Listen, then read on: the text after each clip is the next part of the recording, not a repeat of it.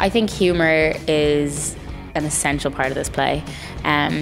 People are always surprised by how funny it is. People laugh the whole way through, and I think in all my writing, I never set out to try and be funny, but I think it's like really important to lift kind of heavier issues with humour. And I think as Irish people, that's how we deal with everything. Like, we laugh off everything.